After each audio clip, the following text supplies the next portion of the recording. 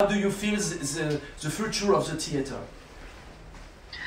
Yeah, I feel that theater. I feel that I'm happy to be a part of theater because I like being a part of something that brings people together physically. When I feel like a lot of the things you were mentioning, Netflix, which we all love Netflix, etc.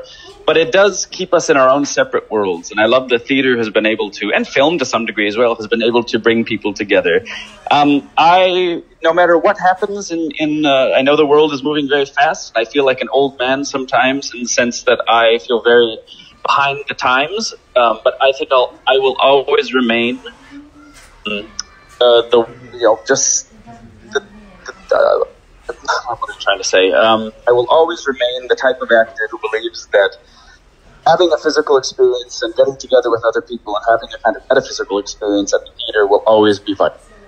So no matter what happens in the world, no matter how much people say theater is dead, film is dead, television and video rules, to the day I die, I'll probably be of the old generation that's going to believe that no, theater and getting together with other people is still a vital part of human experience. Yes, that's good. Thank you, Odin. It's good for me. I've got